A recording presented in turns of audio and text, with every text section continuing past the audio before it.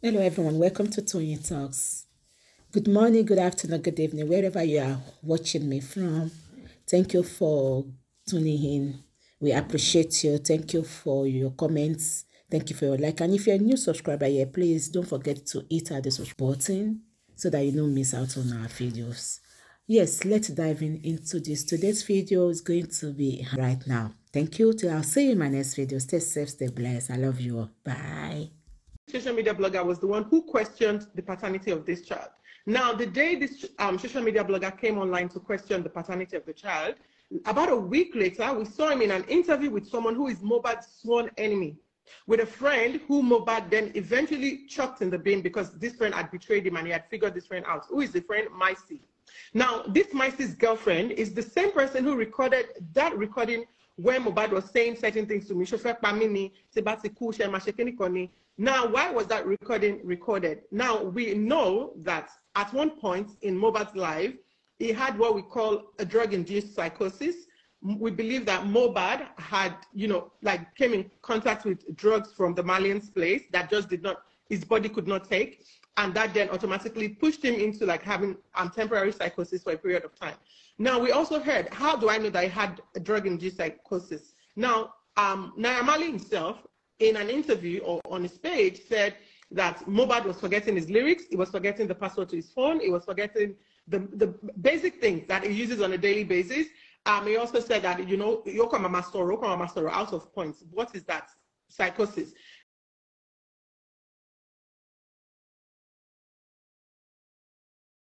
Sleep, it was paranoid. Yes, yeah, it was having paranoia, it was this, it was that.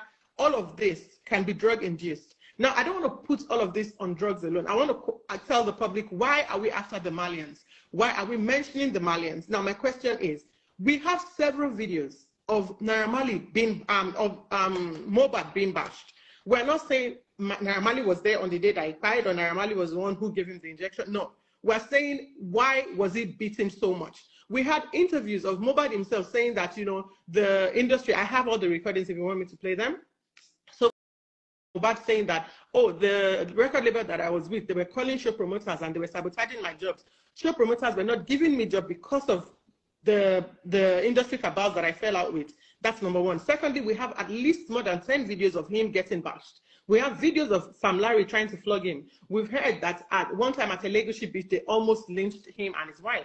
His wife said we were being chased with guns. His wife said we had to run for our lives. His wife said, even in pregnancy, I had to literally, there was a time we were coming from somewhere and we were being chased. By who? By the industry cabals. This is our questions to the Malians. What did he do so bad? What did he do so wrong that you guys made life hell for him?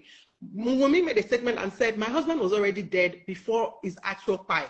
Now, let's look at that. What does that mean? It means that this boy had no essence. It means that she said, oh, he couldn't sleep. We know that Muhbad was hypertensive. What brought all of these health concerns? All of it is centered around the Malians. So the Malians may not have been there the day within 48 hours of this boy's spy, but we are saying that the Malians have questions to answer. Like when he broke out of the record label, what then happened? What was the issue with Naira Marley and Muhbad? Now, what was the issue with Sam Larry and Muhbad? Why were they after him? What did he do? So it's not okay to say, no, I don't know anything about his spy. It's not okay to say that because Nigerians are asking questions. What actually happened?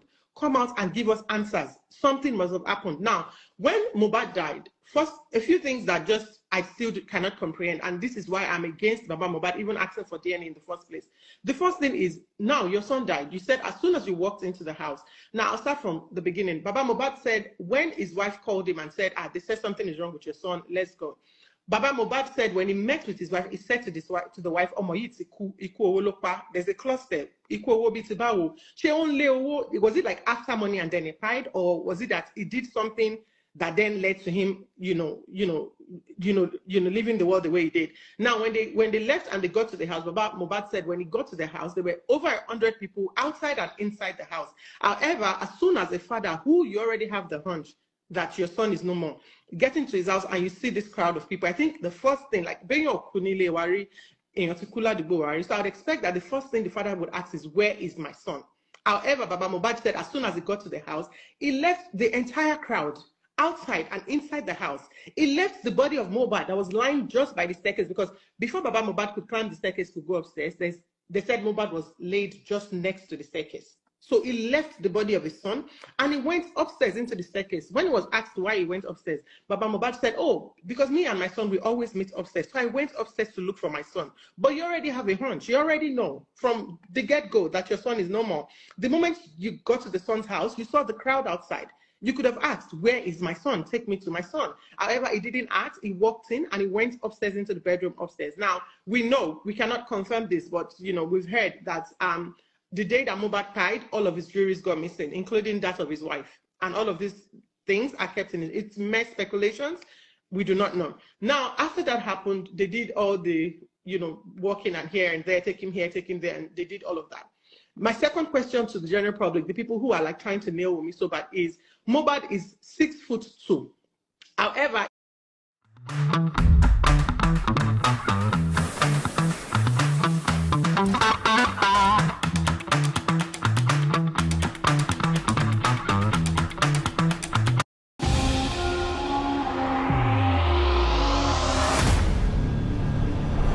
he was forced into a 5'11" casket. And we have questioned, why you all are shouting DNA, DNA? Why are you not questioning who broke Muhbad's neck? Mr. Daddy Freeze, we know the composition stages. We know that when someone pies, there's a certain hours the body freeze, the body gets stiffened. We know when the body begins. Called the rigor mortis. The rigor mortis stage. Thank you. Now, when so Muhbad was, according to Baba, it was in the mortuary the night before the morning, and then it was put in a casket and taken to Ikorodu to bury him. However, the casket that was given to Muhbad is undersized, and we have asked, who broke Muhbad's neck? Now, when we all saw that video, it threw us all off balance. I feel like every parent that saw that video, that sight of Muhbad, the day that he was being buried, would have shed a tear or two. So when we saw that, we then began to question, who was there? And we called out someone called Darosha. Darosha is Muhbad's cousin, is Muhbad's mother's younger brother, who is also his PA or something, I don't know, he's also part of his Muhbad's team. So when we started calling Darosha out, because then Baba Muhbad said when the video gave them 2 million naira, it was Darosha who he handed the money to, and then all of that hulaba. Anyway, so we then questioned, Darosha, you are the Baba Isinku. First of all, when Muhbad died, Baba Muhbad came out with this narrative of, they embalmed my son without me knowing. They embalmed my son without my knowledge. Who embalmed the son? Darosha, not even Wunmi. She's only 25. That was all Darosha's doing. Now, after that, we then questioned, Darosha, you were the one who embalmed this boy locally. You were the one who they gave the 2 million naira to take care of the burial. What happened after you took Muhbad's body to the morgue? What then kilo shele from there? And then in one of Darosha's updates, I have it. Darosha then said, the entire family were there when we put him in the casket, and they did not have a problem with it. Darosha said the only person that wasn't there is Muhbad's mom.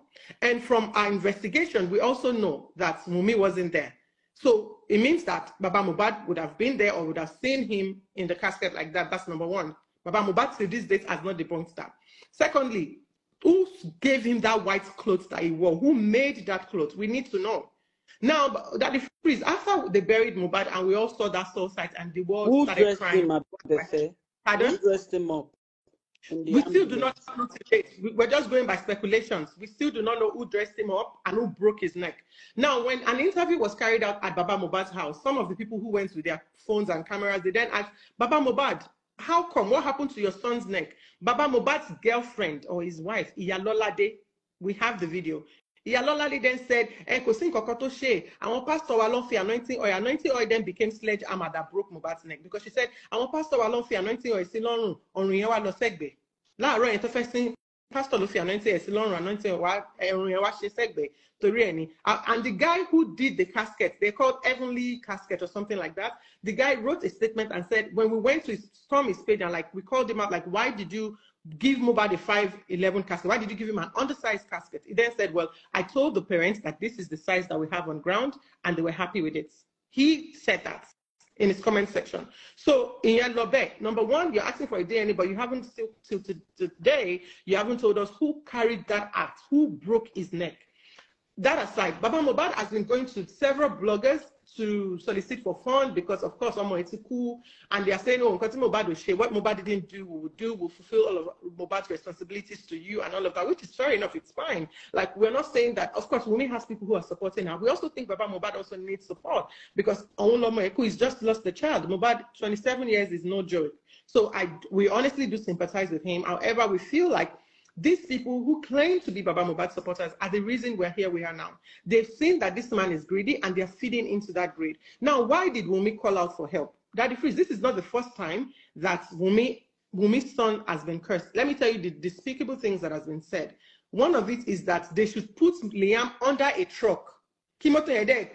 They put a chair to stop the car from moving, and the car should just drive on top of him and just spy the boy. I have the recording here. I know it's too much. If you guys want to hear it, I'm happy to play. There's another one where they said, well, like they swear to God, this boy will not reach the age of 1. Why? Because they said, oh, because it's because of this boy they buy Muhbad. They've not given this boy a father at all. They've given him about 5 fathers. One they said is one of Muhbad's friend. They said is Sam Larry. They said it's Oba Elegushi. They said it's this. They said it's that. All of this. Why are they doing this? And who are the people doing this? These are Baba Muhbad supporters. These are the same people who have used their platform to raise funds for Baba Muhbad. These are people who Baba Muhbad has called on their show. So Baba Muhbad knows about these things. One of Baba Muhbad's blogger, while all of this was going on, said, because Muhbad's younger brother, Adura, chose to stand by Wunmi. He lived with Wunmi in that house. Wunmi is not good, but she allowed her younger brother to live with her. Wunmi Oda, she let her husband's friends live with them. There were more than 10 people living in that house. And Wunmi said, this is the first time myself and Muhbad are actually having a home, a place we can call our home. We've never had a home. We've had to go from pillar to post. We've had to sleep from here to here for 10 good years. For 10 good years. Now, while Baba Muhbad was doing all of this and Adura chose to stand by his late brother's child, one of Baba Muhbad's blogger then came online and said, well, Baba Muhbad actually would be happy if it was you, Adura, Dakpai, and not Muhbad. And please, you guys, make it make sense. How are you supporting someone and you're coming online to say, this same blogger has cursed Muhbad's mother severally, cursed Adura severally. This blogger is constantly bashing Wunmi on social media. They've called out all sorts of names. These are the people pushing this narrative, and you need to come and see them on TikTok. I know that social media is toxic. I know that we people can be like, we can be a lot and we can make things up, but you really need to see the kind of hate that these people are pushing on this young girl. And what has she done? Why is she quiet? Why hasn't she done the DNA? Let me go to the DNA part. It's very easy, but one thing that I said from the beginning, I said Baba got it wrong, and I blame Muhbad's friends, his frenemies, and I blame social media. Why? If when this happened, Baba Muhbad picked this girl and the son and put them on a round table, Otishele, Muhbad tiku, but Omoku. Muhbad is gone, but at least his son is here. He's left himself. What Muhbad could not do, you, his wife, you, his son, I believe that you guys are enough for me.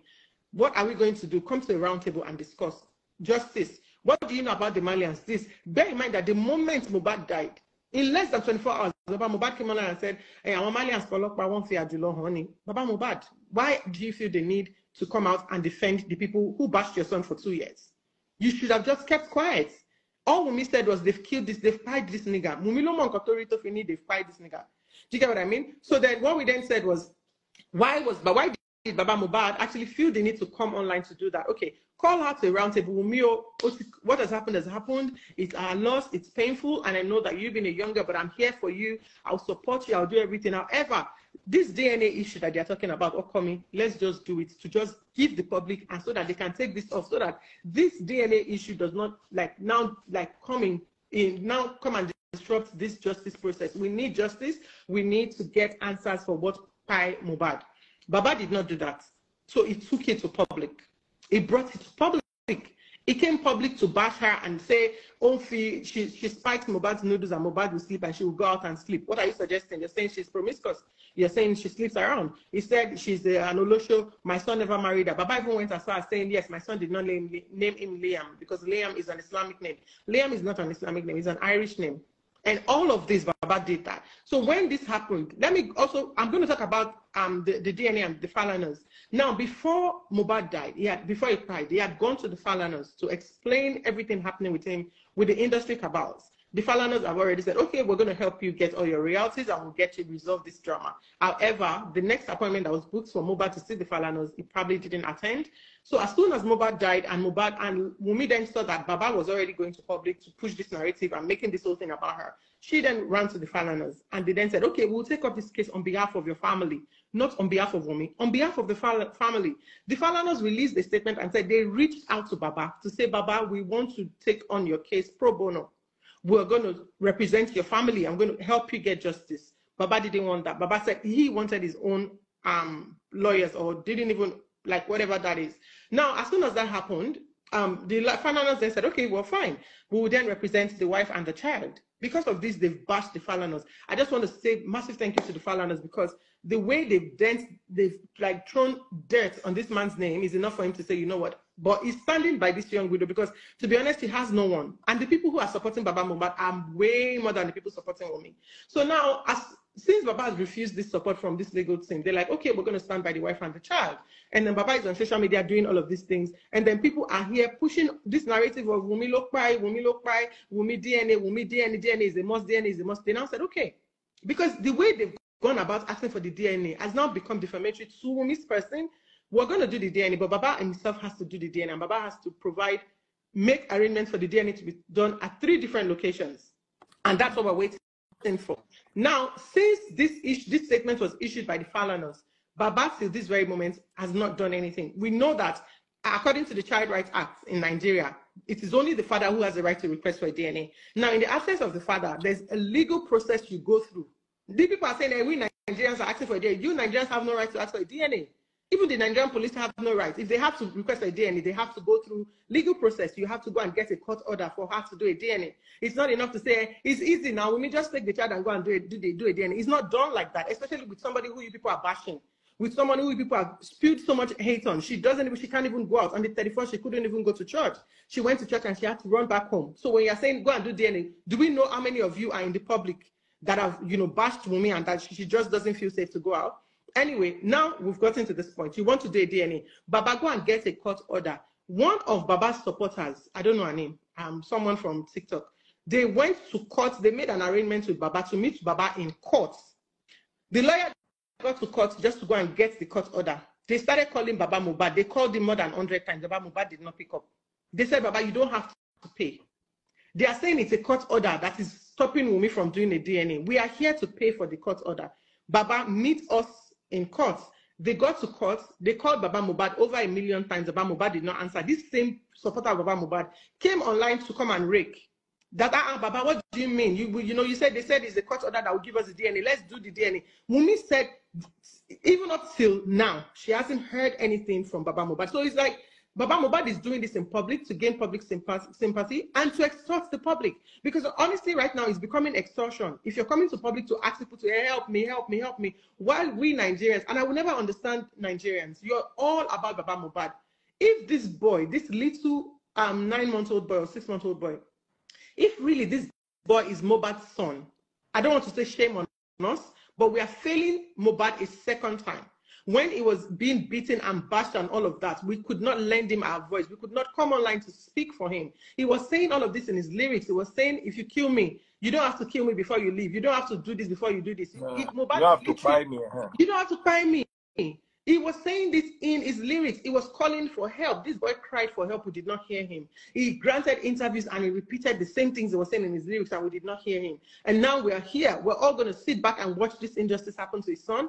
I'm just going to play you just one recording where they said that Omoy, they will actually buy Omoy. I just want to play just this one. I won't play two. I'll play just this one.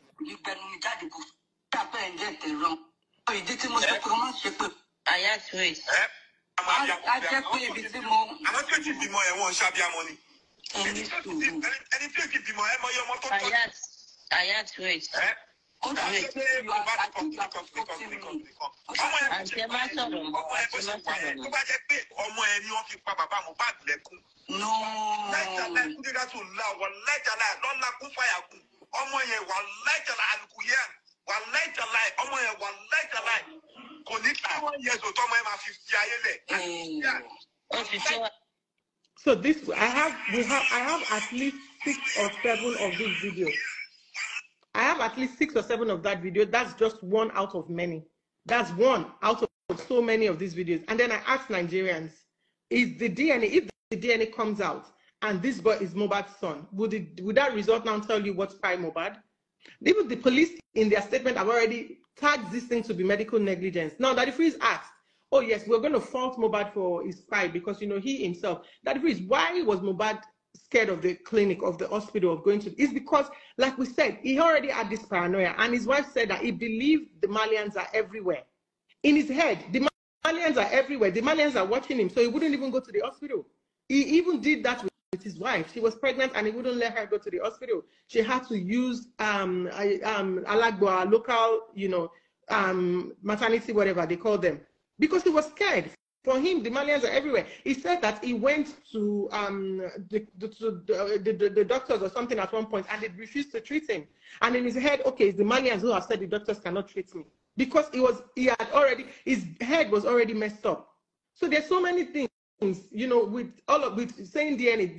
Wunmi would have done the DNA if Baba did it the right way. But right now, Wunmi is scared.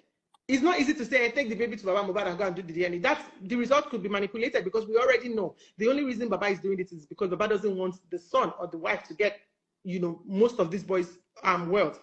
Because Baba already thinks in his head that, oh, Wunmi would then want to sit on everything. And she's not even a greedy person. She's not even that. She's not, at no point in majority of the interactions that I've heard people have with Wunmi, she said, I don't even want, if they don't, I don't need it. I just want justice for my husband. And I want to just give a shout out to the guy whose voice was in this video, because this guy was also going by the things that he's heard on social media, by the hate that they spewed on him. And this guy made a bold step, because the conversation Osha played earlier was between this guy, Wunmi, and somebody else. And this guy then said, oh, I'm sorry that you've had to go through this. Like, I didn't know this part. And the reason people are really... Abu Ebel and Ayat. So it's the Ayat guy who then said, oh, Maku, or Makai, and all of that. But the guy then stepped forward and said, I'm sorry that you had to go through this. The reason you're being nailed, and people are saying this about it, is because you've not come online to tell your side of the story. Why hasn't Wunmi come online? She'll be in contempt of court. People are saying, oh, the case is not in court yet. What is Corona inquest? Is when they go and make inquiry, look into the case. When they look into that case, they will form an opinion and decide if this case then has to proceed to court. In this moment, Wunmi cannot come online to tell you people, give you people a timeline. Is Wunmi a suspect? No, she's not a suspect. However, she's a witness to the situation. How is she a witness? She is the only one that can give us a timeline of events. We went to the show. This happened. They fought. We left the show. We got home, and then when we got home, this happened, that happened. Only then can we now form an informed opinion on what has happened. Only then can the police and the state or whatever do a root cause analysis. From what she said, this is what we think has happened. This is what we think has happened. And then we can now come up and they can do their investigation and all that. But in my own honest opinion, I honestly think we are doing injustice to Muhbad's child. Most importantly, it's the child for me and it's the wife for me. She's only 25. Nigerians, just like think, do your due diligence. Everything, all the answers you need are there on social media. TikTok is not Facebook, is not Instagram. On TikTok, if you go and type Wunmi Muhbad, you will see millions of videos. You would see lies and you see truth. Do your due diligence, gather facts. Don't go by, oh, one person I like, one blogger I like is saying this, then that's the truth. Like, we need to think. You need to critically analyze things. When somebody says that thing is water, you have to check, is it water? Do you have to put it in your mouth first to know if it's water or not? By looking at it, you can tell, okay, this substance looks like water. The NDLA issue is another one. Muhbad said, they gave me a substance to drink. He said, when we were arrested, I was the only one that they let go. He said, but before they let me go, they gave me a substance to drink. He said, but and since I drank that thing, I've not been myself again. He said, they left Zeno and the rest, but I was the only one that was asked to go. And he wrote a petition. Is that true? Where are the officers that attended Muhbad's property? The officers that arrested Muhbad? The officers that went there, we saw his wife standing in front of Crossfire and saying, kill me before you take my husband. I have to know where you're taking him or you kill me. Where are those officers that arrested Muhbad? They need to come out and give us a statement. They need to come and say, yes, we arrested him. He was given this substance or he wasn't given this substance. Till date, we have not heard anything from the NDLA. They've only said, yeah, we're looking into this. We don't know this. We don't know. But nothing is being said. So will it be a lie to say this is also the work of the industry cabals, or are the NDLA is also trying to cover up something? There's a video of Muhbad crying and saying they did this to me. The NDLA did this. So everyone should be held accountable. What do you know about this case? You have to come forward and say it. So we're not saying that the Malians are the ones who buy Muhbad, like, they were there for 8 hours or 72 hours before Muhbad cried. But we are saying that what happened, the 2 years that you guys, tortured this guy, what did he do to deserve that? What exactly happened? Why were you sabotaging his job? And why were you calling promoters and telling them not to give him job? This is the questions we have to the Malians, not like people say, so they've been exonerated now because they were not there 72 hours leading to his spy. No. So that's like a very quick analysis. I know people are saying, oh yeah, you're talking too much. Yes, I'll talk a lot because we're talking about someone here. We're talking about somebody who could be lynched. Just last week, Wunmi cried for help and said, people are monitoring me, people are watching me. I saw a car outside my house. People are like, I don't feel safe. This is what we Nigerians have done. It is all on us. We could not protect Muhbad. Now we cannot protect his wife and his child. When people come online to defend Wunmi, then, oh yes, they are like the same. And I'll say this, I say this again, because for me, I cannot relate to a woman crying her husband. Why? I cannot relate to it. So I cannot buy it. I cannot understand it that Wunmi has a hand in what by her husband.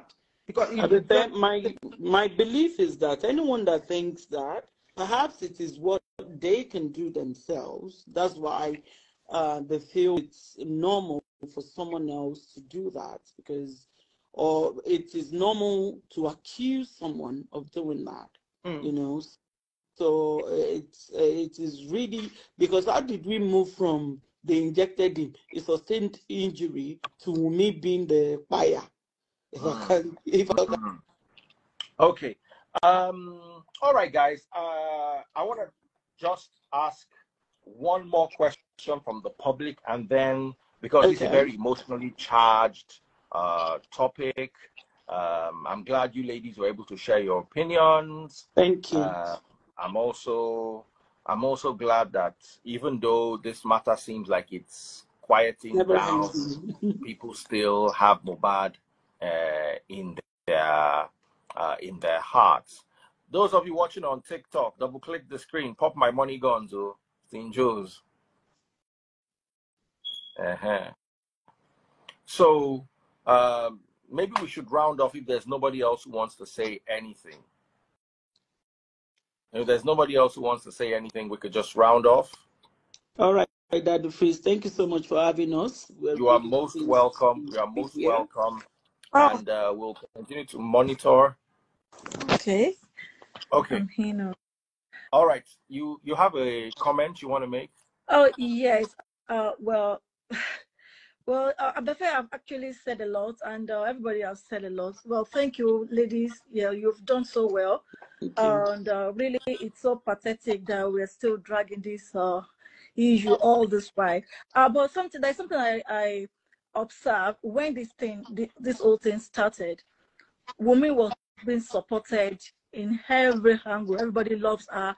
In fact, a lot of people were cursing Muhbad's father. They were really cursing, especially this guy was cursing Muhbad's father even till tomorrow. So they supported Wunmi. They never dragged her or anything.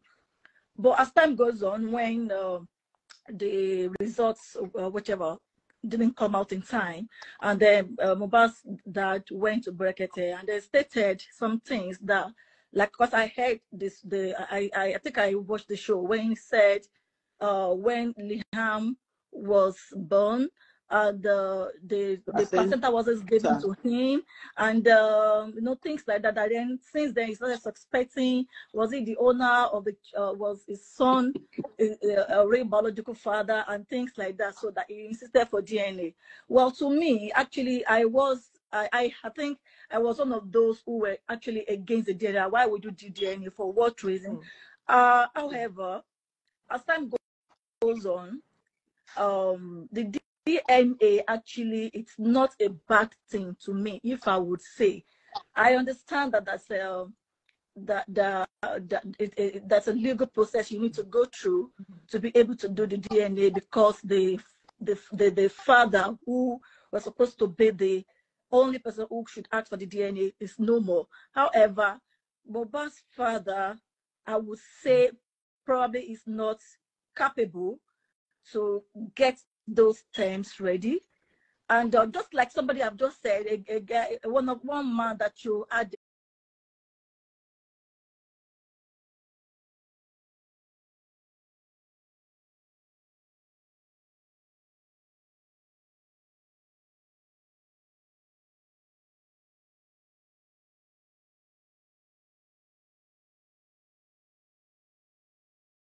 said Wunmi could just do the DNA test anywhere and just post it. Either you believe it or you don't believe it. It's your headache. Like you could just do the DNA test and say, okay, this is my DNA, and that is it. And that this issue won't be, because it's a lot of stress for a 25-year-old girl with a 6-month-old baby. Like I can't even relate. I can imagine what she's really going through. But if I were like, if I'm to say, I would just suggest that the DNA done. Nobody needs to witness it. Just do it in your own private and then post it for the world. Because see, this is Nigeria. I live in the UK, but I'm still in Nigeria, and we know how we operate. They just want to, like Tenfree said, whatever they say yes is yes. Nobody wants to think, and it will save me a lot of stress. Just do the DNA and post it for the world to see. That's it. If they like, believe it. If they like, don't believe it. So it will save her a lot of stress while we are waiting for the real causes of mobile.